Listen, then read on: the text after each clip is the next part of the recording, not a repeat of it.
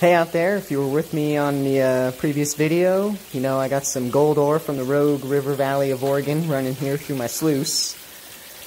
And I got a bucket here, but it's full of a wide range of particle sizes. It's not ready for the sluice box. Common problem out there, right? So I'm going to run you through my screening procedure here real quick.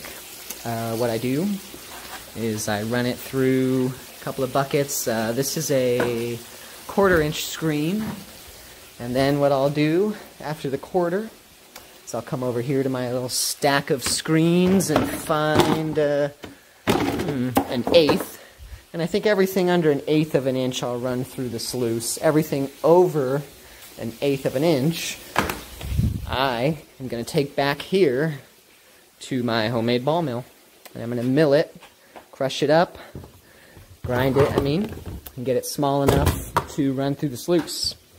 So let's lift up the lid and see what we're looking at here. This setup was made by me and a friend. We took a treadmill frame, trimmed it down in size, put a keg on it. It's resting on the rollers, and the speed of the keg is controlled by the control panel for the treadmill.